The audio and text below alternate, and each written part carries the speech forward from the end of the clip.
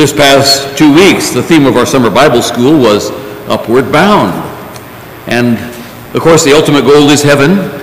But as the hymn talks about, not just a matter of heaven, but not dwelling where all these doubts and fears dismay, growing in Christ, living the Christian life, upward bound in our journey as we travel through the wilderness. And, of course, Israel, whom we're studying right now, was traveling through the wilderness. And they weren't always upward bound. As we'll see today, some of them were quite earthly bound and focused on temporal things rather than on the things that make for a godly life. Now, last week, we almost finished our study of Rephidim. We've been looking at the 10 times that the Jews rebelled against God in their wilderness wanderings. And today I hope that we'll finish rebellion test number 4, which is at Rephidim, which taught us lessons about prayer and spiritual warfare. We've been looking at a study of the last description of the demonic forces that we fight in our daily lives in Ephesians chapter 6, verses 12 and 13. Spiritual warfare and prayer. We wrestle not against flesh and blood, but against principalities, against powers, against the rulers of the darkness of this world, against spiritual wickedness in high places. That's the last description that is given of these demonic angelic beings. Wherefore take unto you the whole armor of God, that you may be able to withstand in the evil day, and having done all, to stand. Now, what we've learned so far is that spiritual wickedness in high places is from the Greek verbal and noun forms of poneria and poneros, which means depraved, degenerate, vicious, malicious, and lewd. In Ephesians 6, it's a reference to all the host under the leadership of the echelons of power and authority that Paul had just discussed. The focus of that word is on the moral decadence and the permeating evil of the character of the demonic host. They reflect the evil character of their leader, the evil one, just as the holy angels reflect the righteous moral character of their leader, the Holy One of Israel, the Lord Jesus Christ. Poneros is not merely sin. That's hamartia, which means to miss the mark. But wickedness is not an act, but an intrinsic character quality of deliberate depravity. It's the deliberate attempt to defile the moral standards of God. In fact, it's the central controlling immoral character quality of Satan, just as holiness is the central controlling moral character quality of God. The word for wickedness or evil is visibly shown by the continuous wicked acting of the totally depraved evil nature of Satan and his followers, both demonic and human. We're not merely wrestling with good people whose ideas need to change. God says that Satan and his followers, both angelic and human, are decadent, defiled, and perversely evil. They're not ignorant of what is good. They've deliberately chosen to rebel against God's moral standards and his divinely revealed order of holiness. You see that in the modern perversions of sexuality that surround us today. You recall that when the Supreme Court handed down the Obergefell decision permitting so-called gay marriage, I publicly warned you here, and it was over the internet, and I preached it in many different places. I publicly warned you that polygamy would be next. Yesterday I got a news release that the new boundary being pushed by the American LGBT community is polygamy. You see, they don't really care just about same-sex relationships. They want to defile every possible way what God has established in his word. Last week I included a bulletin insert about the recent Canadian ruling where a judge approved a 3-person so-called marriage relationship. You see, in this war there are only 2 options. Either you are engaged in the fight, or you are being deceived and lulled to sleep by the devil until he can destroy you. The Bible makes it clear that the entire world and the world system is evil and under the control of Satan, the evil one. 1 John 5:18 and 19, we know that whosoever is born of God sinneth not, but he that is begotten of God keepeth himself, and that wicked one, Satan, toucheth him not. And we know that we are of God, and the whole world lieth in wickedness. Last week I pointed out that immediately following the warning about the wicked one and the whole world lying in wickedness, that the last verse of 1 John warns against idolatry, because that is the very next test that Israel faced in the wilderness wanderings, the golden calf, and that's what we hope to get into today. Last verse, little children, keep yourselves from idols. Amen.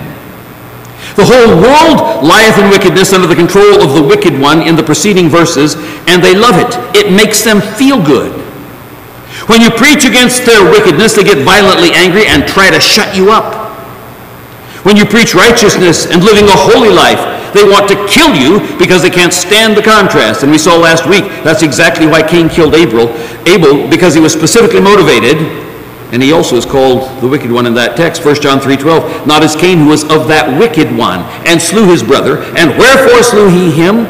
Because his own works were evil, and his brother's righteous. First, we summarize the verses that teach us pious religious leaders can be wicked, clearly under the control of the devil. After debating the Pharisees and other religious leaders on defilement, Jesus explained how his teaching applied to the inner man, including inner wickedness. And we saw it over in Matthew chapter 7. Externals are a manifestation of the heart and soul. Second, we saw that Paul uses the same word to describe humanity at large outside of Christ. And he makes homosexuality the prime example of wickedness. Romans chapter 1, verses 26 through 32.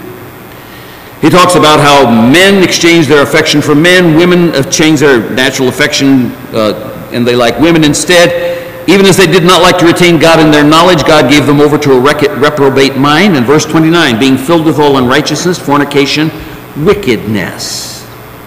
Wickedness. And he closes, who knowing the judgment of God, that they which commit such things are worthy of death. Not only do the same, but have pleasure in them that do that. Third, we saw the thing that should most greatly concern us is Paul's statement in 1 Corinthians 5 that a believer can also have internal wickedness worthy of death. The context, of course, implies the Lord's table there. And it's a specific directive. Listen to me carefully. It's a specific directive to exercise church discipline on the church member who is manifesting the wickedness of his heart by specific sins. There are 6 of them that are listed: fornication, covetousness, idolatry, railing, drunkenness, and extortion. Paul says in those 6 cases, you should be turning that church person over to Satan for the destruction of the flesh, that the spirit may be saved in the day of the Lord Jesus. One of those is the word for railing. I told you last week what that word is. Lodoria, or loidos. It means to slander. It means reviling, fault-finding, invective, scolding, denunciation, blame, going on a tirade, castigation, censure, blame, loud abusive speech, abusive accusations, vituperation, or in English, giving somebody a tongue lashing, or screaming and yelling and carrying on with your hands waving and stomping your feet as you take out your feelings about somebody else and spit in their face. Railing falls into the same category as fornication, into the same category as idolatry, which is the very next thing we're going to be studying. The golden calf, the wilderness wanderings, and it's subject to church discipline and exclusion from the church. Some of you may criticize others for their sex sins, but you fail to self-examine yourselves for the sin of railing. But the sex sins are important. There's been some of it here. 1 Corinthians 5, 1 and following. It's reported commonly that there is fornication among you. Everybody knows about it. Paul had heard about it, and he wasn't even there. That's how common the report was. Everybody on the outside knew about it too. Such fornication is not so much as named among the Gentiles, that one should have his father's wife, and you're puffed up, and have not rather mourned that he that hath done this deed might be taken away from among you. For I verily, as absent in body, but present in spirit, have judged already, as though I were present, concerning him that hath so done this deed. Now listen to verses 4 and 5. In the name of our Lord Jesus, when ye are gathered together, so as the church assembled, and my spirit, with the power of our Lord Jesus Christ, that's with his authority, to deliver such an one unto Satan for the destruction of the flesh, that the spirit may be saved in the day of the Lord Jesus. Your glorying is not good. Know ye not that a little leaven leaveneth the whole lump?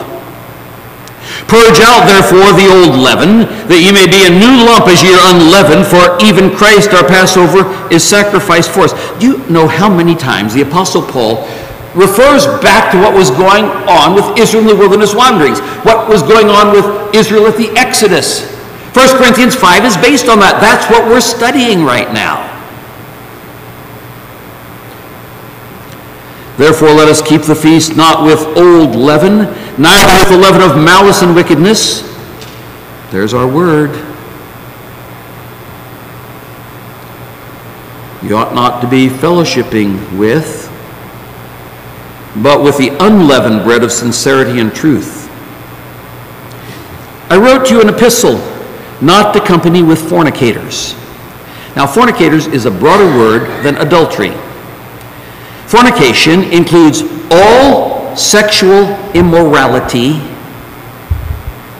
with any person or thing outside of the biblically listed category of marriage. Adultery deals only with marriage.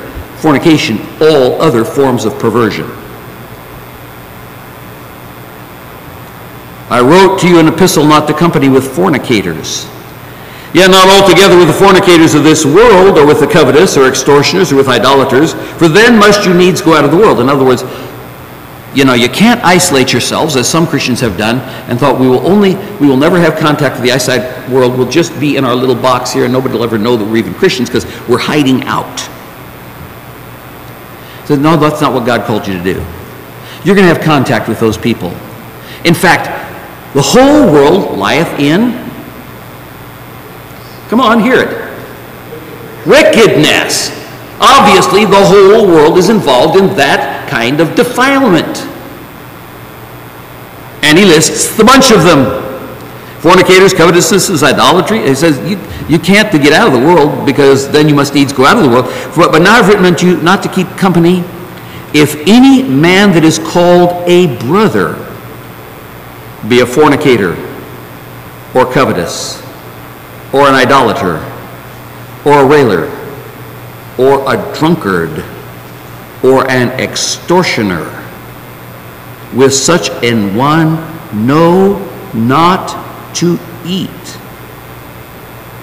Because that's one of the very basic ways we have fellowship.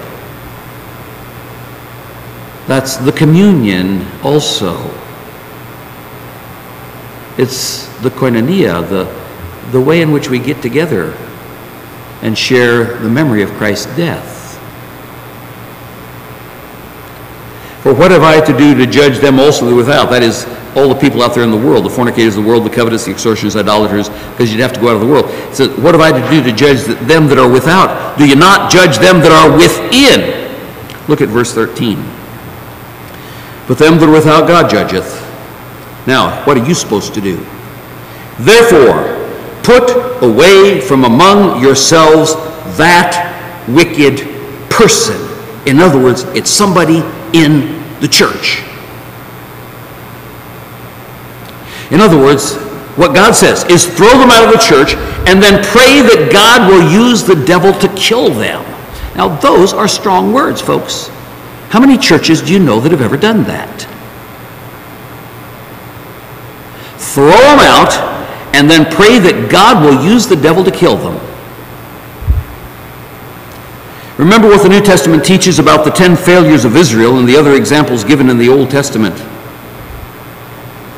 It says, with many of them, speaking of all these people in the Old Testament, 1 Corinthians chapter 10, with many of them God was not well pleased, for they were overthrown in the wilderness. In other words, God killed them.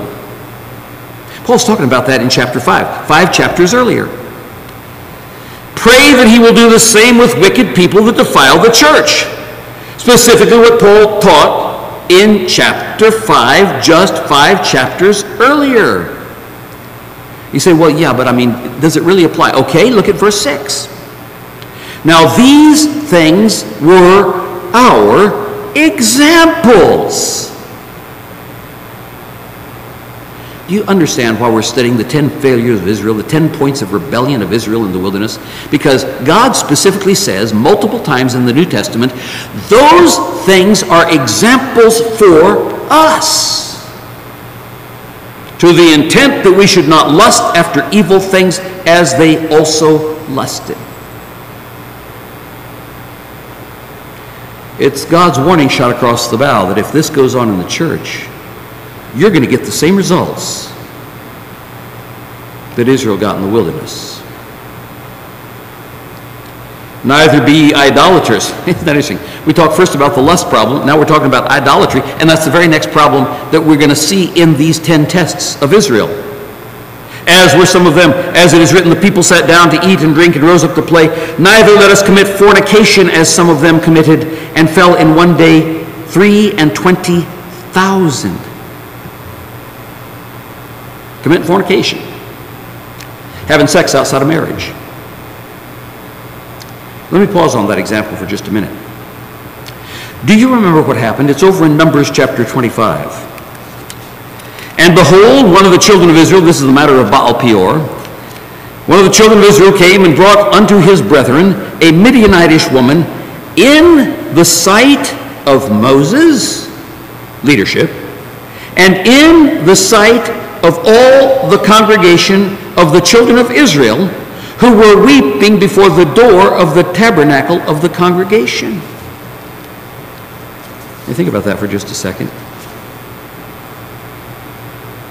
I mean, talk about chutzpah. Now here is Israel getting judged by God because, after all, there's, this gross immorality going on in God's people. Balaam couldn't figure out a way to get God to curse them, but he told Balak, king of Moab, I know how God himself will judge them. We'll just get the pretty little Moabitish girls, and they'll go down there into the camp of Israel, and the boys will start fooling around with them, and they'll start getting them into worship of their Moabitish gods, and you know what? God won't put up with that, and he'll kill them. Balak took his advice, and he sent the girls down. And here's this Jewish boy. He was a prince. He thought he could do what he wanted because he was a bigwig. And when Phinehas, the son of Eleazar, the son of Aaron, the priest, saw it, he rose up from among the congregation. So he's there praying with the rest of them. And they watch, and this guy comes dragging this Midianitish girl. Everybody's praying around and looking and weeping, and snoots his nose and walks into a tent. Saw it, and he rose up from among the congregation, and he took a sword in his hand, and he went after the man of Israel into his tent, and he thrust them both through, the man of Israel and the woman through her belly. So the plague was stayed from the children of Israel. And those that died in the plague were 24,000. And the Lord spake unto Moses, saying, Phinehas, the son of Eleazar, the son of Aaron, the priest, hath turned my wrath away from the children of Israel, while he was zealous for my sake among them, that I consumed them not from the children of Israel in my jealousy. Wherefore I say, behold, I give unto him my covenant of peace. And he shall have it, and his seed after him, even the covenant of an everlasting priesthood, because he was zealous for his God, and made an atonement for the children of Israel. Now the name of the Israelite that was slain, even that was slain with the Midianitish woman, was Zimri, the son of Salu, a prince of the chief house among the Simeonites. And the name of the Midianitish woman that was slain was Cosbi, the daughter of Zur. He was head over a people and a chief of the chief house in Midian. And Lord spoke unto Moses, saying, Vex the Midianites and smite them, for they vex you with their wiles, wherewith they have beguiled in the matter of Peor, and in the matter of Cosbi, the daughter of the prince of Midian, their sister, which was slain in the day of the plague for Peor's sake. Did you get it? The people were right outside the tabernacle, praying that God would clean up the whoredom that was going on in Israel. And one bold-faced jerk had the gall to pull a woman into the tent right in front of the tabernacle and proceeded to have sex with her. Phinehas ripped open the door of the tent and stabbed them both with a javelin, pinning them to the ground. In a tent right outside the tabernacle. That's like some wicked jerk taking a woman over here into the school building right next to this church and having sex with her while the people watch.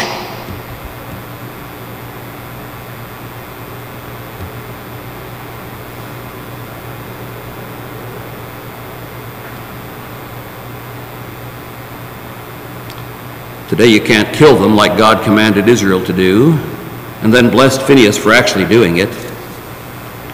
Instead, what God says to do today is throw them out of the church. Get rid of them. Don't let them come back. And pray for their death. He tells us through the Apostle Paul to turn them over to the devil and let the devil kill them. Specifically, Paul tells us here that the matter of Baal Peor was an example for us.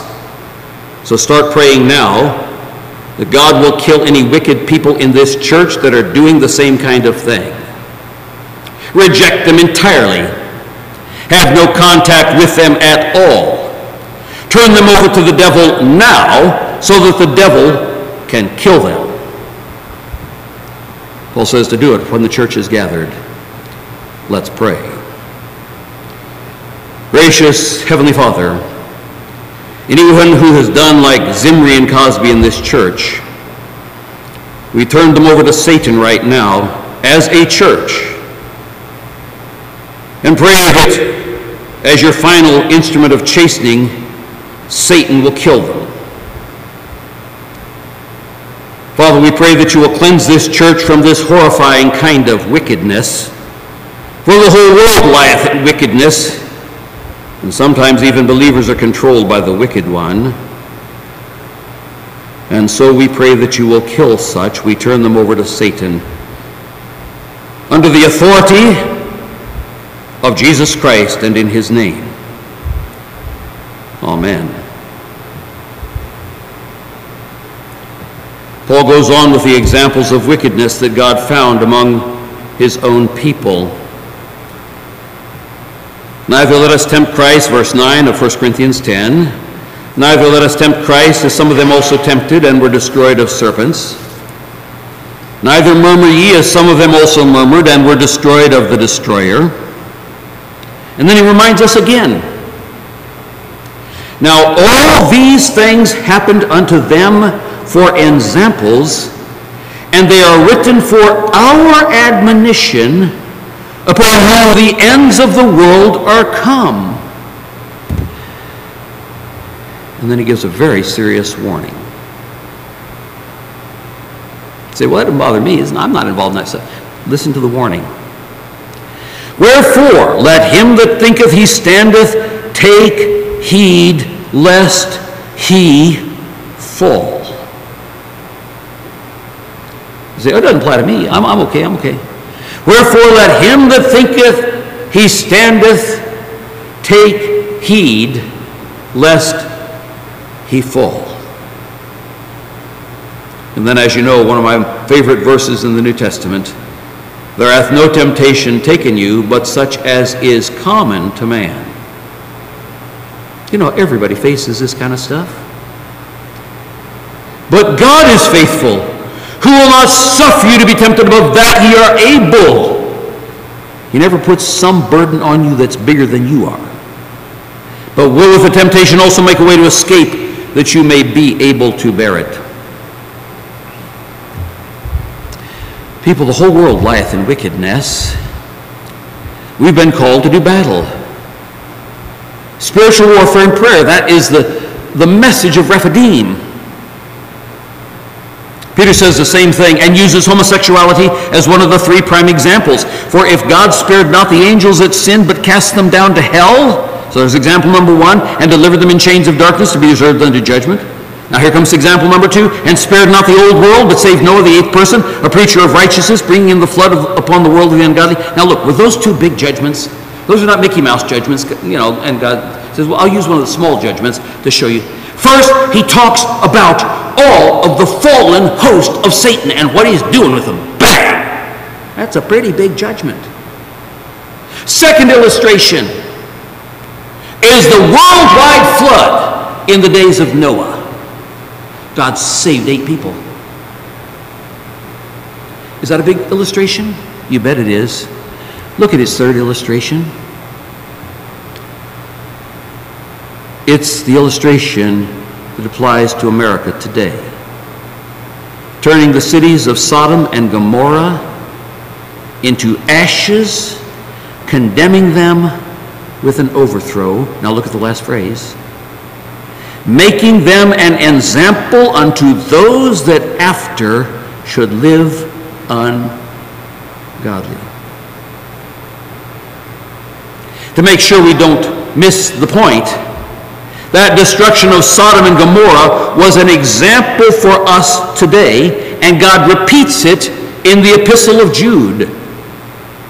Verse 7, even as Sodom and Gomorrah and the cities about them, Sodom, Gomorrah, Admah, Zeboim, and Zohar, which is a small one where a lot escaped, giving themselves over to fornication. Fornication. Sex outside of marriage, any kind of weird, perverted stuff.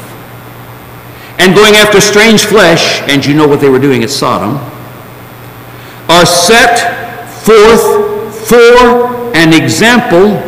And in case you've ever missed it before, because you read through the Bible and didn't see hell there, look at the next part of the verse. Suffering the vengeance of eternal fire. God does not want his people involved in the perversions of the world.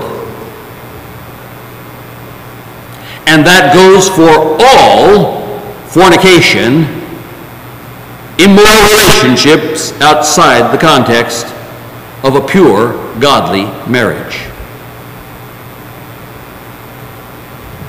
By closing on the note of spiritual wickedness in high places, that completes our study of Rephidim, wilderness test number 4. Rephidim was when God tested Israel. How to do spiritual warfare and the necessity of prayer.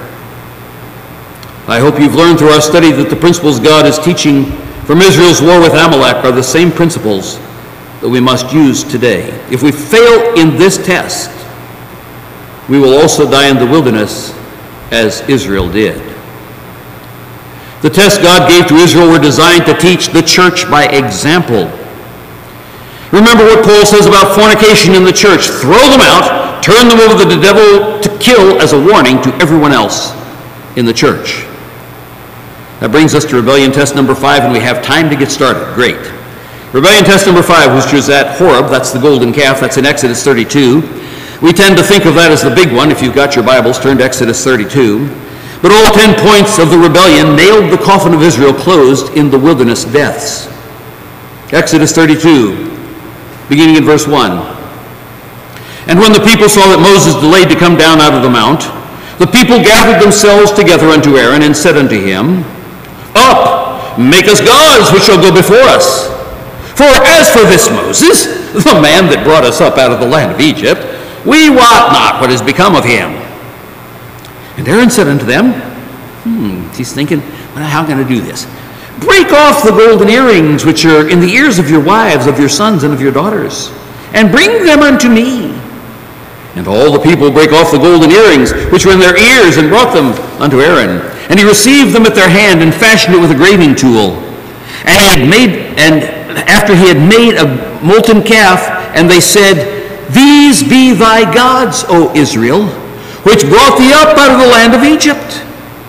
And when Aaron saw it, he built an altar before it. And Aaron made proclamation and said, tomorrow is a feast unto Jehovah. Notice, it's all capital L-O-R-D.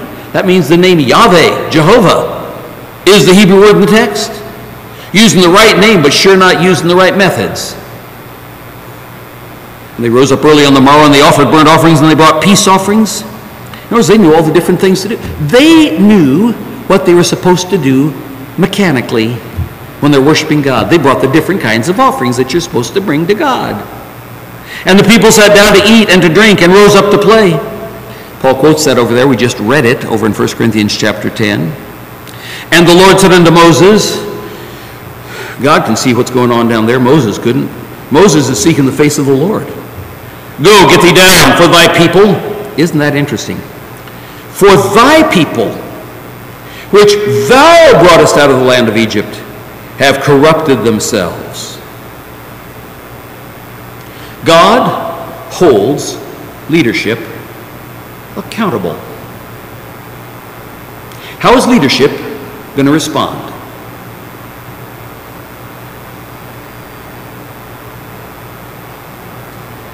And the Lord said unto Moses, get thee down, for thy people, which thou broughtest out of the land of Egypt, have corrupted themselves. They have turned aside quickly out of the way which I commanded them. They have made them a molten calf. They have worshipped it. They have sacrificed thereunto, and said, these be thy gods, O Israel, which have brought thee up out of the land of Egypt. Moses didn't need a tape recorder down there, or a CD recorder or something to find out what was going on. Later he sat down and listened to the tape. God had a perfect recording of it, and God quoted it to Moses. You know, Jesus says in Matthew 12:31, every idle word that men shall speak, they shall give account thereof in the day of judgment. For with thy words thou shalt be justified, and with thy words thou shalt be condemned. God knows every word you've ever spoken, every thought that's ever gone through your heart. He's got a record of it. For Moses' sake, God played the record back. And the Lord said unto Moses, I have seen this people, and behold, it is a stiff-necked people. Now therefore let me alone, that my wrath may wax hot against them, and that I may consume them, and I will make of thee a great nation. Now, God has already told Moses what they said and did. And God says, now, how are you going to respond to that, Moses? I'm going to go kill them. And Moses begs for them. I have seen this people, behold, are stiff-necked people. Now, therefore, let me alone, that my wrath may wax hot against them, and that I may consume them, and I will make of thee a great nation. Ah, there's something in it for Moses. And Moses besought the Lord his God, and said, Lord, why doth thy wrath wax hot against thy people, which thou hast brought forth out of the land of Egypt with great power and with a mighty hand? In other words, God, it wasn't me that did it. I couldn't have done this by myself. You're the God who did it. You're the one that called them your people. You're the one that delivered them from Egypt. You're the one that sent the 10 plagues. You're the one that split the Red Sea in half. You're the one that's led them through the wilderness. You're the one that's fed them. You're the one that's provided the water for them with the rock that followed them, which Paul tells us is Christ. They're your people. Wherefore should the Egyptians speak and say, for mischief did he bring them out? In other words, the world will always turn around what takes place and blame it on God. For mischief did he bring them out, to slay them in the mountains, and to consume them from the face of the earth. Turn from thy fierce wrath, and repent of this evil against thy people. Remember Abraham and Isaac and Israel, thy servants, to whom thou swearest by thine own self. God, you've made some promises. Oh Lord, you made a promise to Abraham and Isaac and Jacob. Here calling him Israel, Prince of God. And said unto them, I will multiply your seed as the stars of heaven, and all this land that I have spoken of will I give to your seed, and they shall inherit it forever. He reminded him of the promises of God. And the Lord repented of the evil which he thought to do unto his people. The first thing we learn about this test deals with the issue of, are you ready? because we have a lot of people here who fit this test. Deals with the issue of impatience.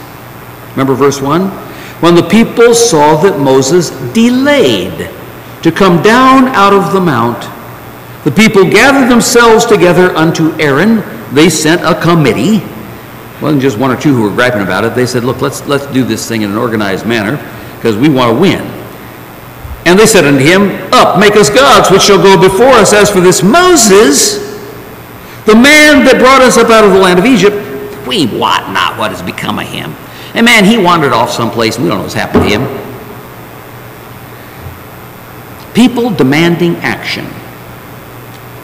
People demand action and feel-good entertainment. That characterizes the modern neo-evangelical and charismatic churches today. They want their rock music and their worship bands. They don't really care about leadership that's taken a courageous stand against Pharaoh and all the pharaohs of this world. They get impatient with leadership that makes them wait. They get impatient with leadership that is seeking the face of God, as Moses was.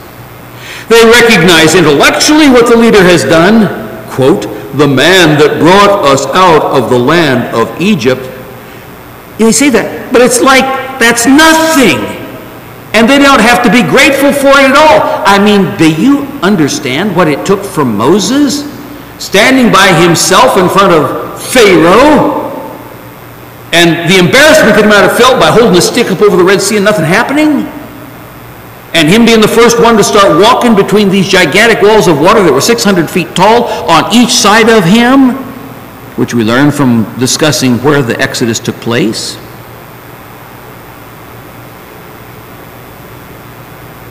We don't know what happened to this guy. Him leading them through the wilderness? Him praying to the Lord and God providing water? We don't know about it. He's not important. You know, that's nothing. We don't have to be grateful for it. They really don't care what happens to their leader as long as they get what they want. They're ready to leave him in a heartbeat if they think somebody else can give them something that they can see and enjoy better. They're willing to commission somebody to, quote, make it up as you go along, rather than waiting for God to reveal himself. Impatience. They hate the thought of patience because it's going to be uncomfortable. You know, the Bible has a lot to say about patience because that is one of the prime tests that Israel failed. Jesus talks about it as he talks about sowing seed. And you know the different seed falls on different ground. And Luke 8:15 says, but that on the good ground are they which with an honest and good heart, having heard the word, keep it. Now listen to the last phrase.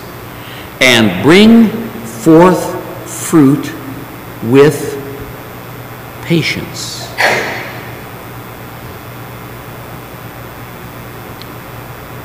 You know, that's tough, isn't it?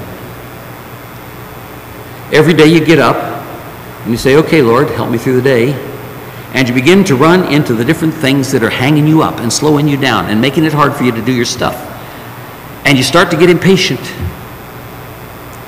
The fruit of the Spirit is love, joy, peace, long-suffering, gentleness, goodness, patience, meekness, faith, temperance.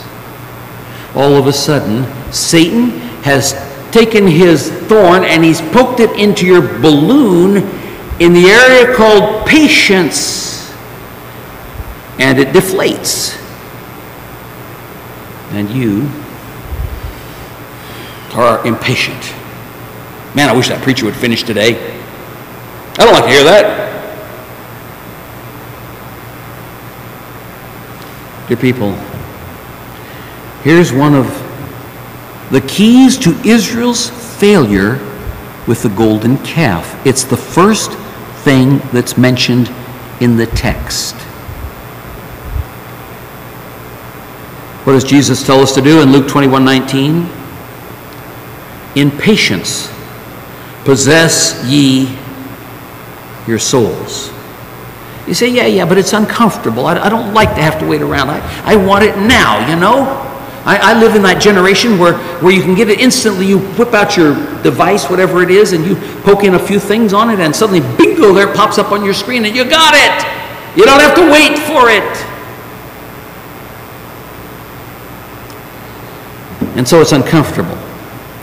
Well, Paul has something to say about that. He tells you that's how you get it. Romans 5:3. And not only so, but we glory in tribulations, knowing that tribulation worketh, say it with me, patience. Tribulation worketh what? Yeah. You see, that's why we don't like to be patient, because we know it's hard. We know it's going to be uncomfortable. God says, I'm going to develop in you patience. I'm going to make you bear the fruit of the Spirit, which is patience. Let's see, what is the best tool I've got around here? Looking through his toolbox. What's the best tool I've got around here so that I can help that Christian down there at Bible Presbyterian Church in Collingswood, New Jersey? Hey, my name is Christian. That Christian down there in Bible Presbyterian. What tool am I going to use to develop in him patience? Oh no, Lord, not that. God says, yes, that. When you learn it, then I'll kind of release that one, relax that one a little bit, because I want to develop in you the rest of the fruit of the Spirit as well. Love, joy, peace, long-suffering, gentleness, goodness, faith, meekness, temperance, patience. I'll get them all out there. But the way I'm going to develop patience in you, remember we're talking about Israel in the Old Testament. What was God using as he dragged them through the wilderness? Was that a tough experience? Yes or no? If you say yes, nod your head up and down. If you say no, wiggle it back and forth. Yes, okay, everybody's nodding up and down. Tribulation worketh patience. But Israel refused to be patient. What's become of Moses? That guy that led us out of Egypt, as though that was nothing. You know, we need some gods. Something to make us feel good. Something we can bow down and worship. In verse 4, Paul says, if you get that one, then you get experience. Tribulation worketh patience, and patience experience, and experience hope.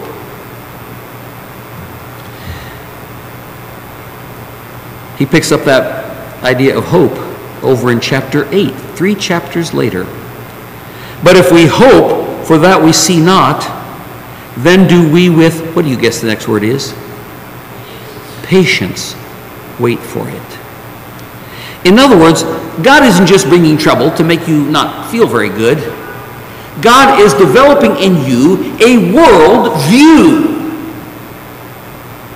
Based on the promises of God, you've got hope. You're going through the trouble, but now he says, for hope that we see not, then do we with patience wait for it. You say, Lord, I know what's on the other end because you promised it. How about chapter 15, verse 4? And whatsoever things were written aforetime were written for our learning. Now, wait a minute. The things that were dealing with the stuff that happened before. Do you think he might be talking about things that happened in the Old Testament? Remember, he's just told us over in 1 Corinthians that those things were written as examples for us. So now he says, for whatsoever things were written aforetime were written for our learning. It's designed to teach us something. You know what the next phrase says? That through patience and comfort of the Scriptures, we might have hope. The very first part of the golden calf test was the test of patience. And because they failed the test of patience, they made the golden calf. Our time's up. Oh, we have a lot more to say about this one. There's an incredible test that Israel faced and that Aaron faced as a subordinate leader. He wasn't number one, but he was number two. But he had always leaned on Moses. Now Moses is not around, and now he's got a big group of people in front of him, and he's thinking to himself, what in the world am I going to do? I got to figure out something that I can do that'll keep the people happy. Got to keep the people happy. Who cares whether the people are happy? The issue is God happy with what you're doing? A long time ago, back in high school, I came to the conclusion, I don't care what people think. I only care what God thinks. Because ultimately, He's the only one that matters. Well, our time is up. Let's close in prayer. Gracious Heavenly Father, we thank you once again for your word and for its power. We thank you that these things that happened aforetime were written for our learning, that we through patience and comfort of the Scriptures might have hope. Father, we thank you that your word has declared to us how we should live, which includes not only our actions, but also the way in which we respond to the circumstances in which we find ourselves, because Israel faced all of those things in the Old Testament. And you recorded those and all the principles that deal with them so that we might make the right choices and not the wrong choices, which ended in the death of the first generation who wandered in the wilderness for 40 years. Father, we pray that you will take your word and your word alone and apply it to our hearts in such a way that you bring us to repentance, to true faith in Christ, to true obedience to Christ, not in the power of the flesh, but in the power of the Spirit of God. For we pray these things in Jesus' name. Amen. Our closing hymn today is I Will Sing of My Redeemer, number 517. Let's stand to sing.